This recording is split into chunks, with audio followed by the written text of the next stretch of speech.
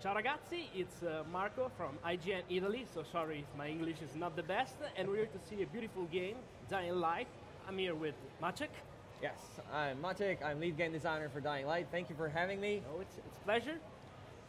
Let's switch to gameplay. We're seeing something gory and beautiful. Oh, Let's yes. talk about it. What we're about to see is something completely new.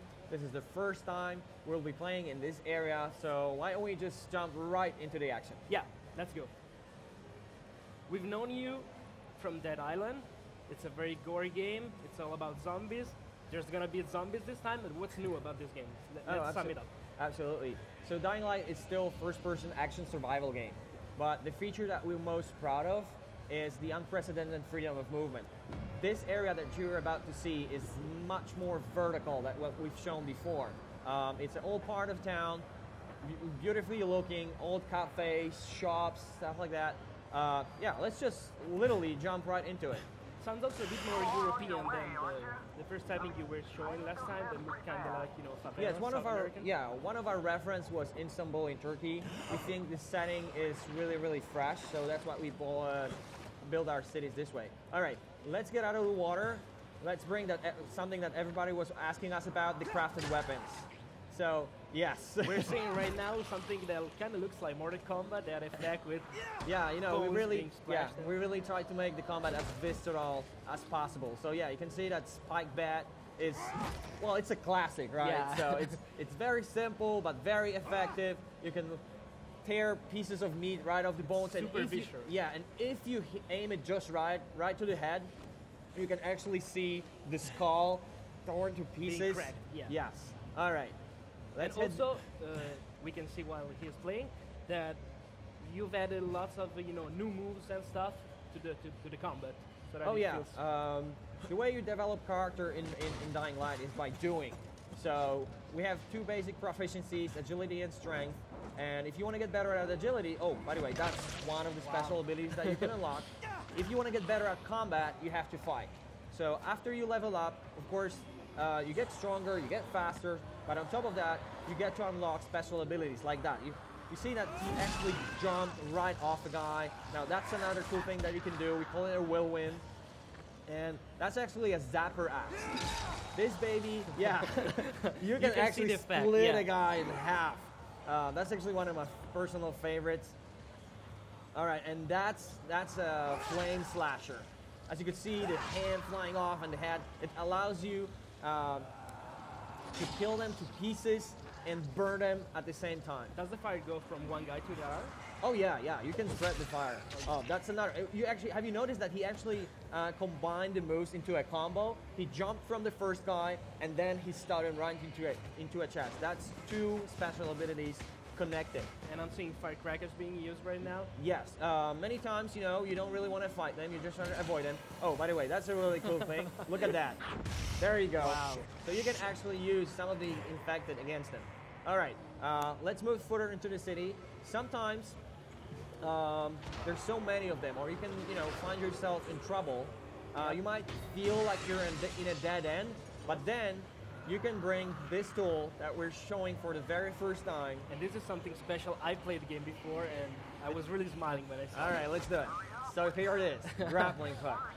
That adds a new layer of exploration and movement to a game that it's already about running and free running and moving. Absolutely. By the way, here's our interesting situation that we're having here.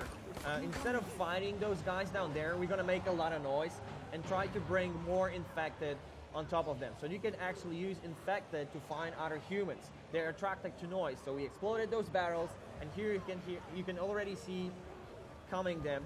Now we don't want to wait too long because once they're done with them, they're gonna come for us. But they don't climb. Oh yes, they do. Oh, they climb. So yeah, they can climb just as good as you. Yeah, look at that. They're already coming. So yeah, let's get out of here. Let's get out of here. Now we're gonna try to get to that. Oh, watch out! All right. You can also see the beautiful lighting in the game. Really love it. Yes, we actually introduced completely new lighting system. So that allows us, to make materials in game look absolutely awesome. Because light, as you know, the title says, is very, very important in this game. Oh yeah, this is actually a part of gameplay, right? So during the day, you get to explore and loot, find stuff, quests, but when the night comes, it's really deadly. Yeah. Oh, you got a chance to play, right? Yeah, I played it. It's kind of scary. Yeah. All right, let's get them. Yes. Awesome. It never gets old. No, it never. All right, let's try. Yeah, that's another ability that you can unlock. We call it a drop kick. And also, kind of like a wrestler. Yeah, yeah. And if you aim it, if you aim it right and you have a good timing, you can actually grab them before they grab you and throw them off. All right, just two guys more. Yeah, that's another ability, a tackle. And yeah, let's make something cool about this guy. So let's throw him off the tower. Really, a lot of. There we go. Yeah, can we see him fine? Yeah. Yeah, perfect. How many abilities will be there? How many abilities? Abilities. Currently, we have about 50. Wow. And they really like game changers. So, you know, choosing one over another makes big difference, you know, because, for example, if you choose the ability to jump off a guy, that means, okay, you can run into a trouble, but you have a way out. If you decide to choose a different ability, for example, slide, well, you couldn't go directly through them, but you might find a little space somewhere where you could dock full speed. So depending on what kind of stuff you're going to unlock, that means you will be playing the game differently. And we're really looking forward for the players to be able to tune the game to the way they want to play it. Yeah, so we saw the game. It's really promising. Tell people when it's coming out. So guys, all right. So Dying Light is coming out in February 2015. We're a cross-gen, so we're going to be out on 360, PS3, PS4, Xbox One, and PC. If you get a chance, we're at Microsoft booth. You can play it on Xbox One. Before moving to the next segment, that is going to be about Eve Valkyrie, awesome game, we have a little teaser, something important to Maciek. So all right, go ahead. Yeah, so this is actually my personal biggest reveal of this year's E3. Bigger than E3 itself. Yes. I know my wife is watching right now, so hi, honey. I got a text this morning saying it's a girl.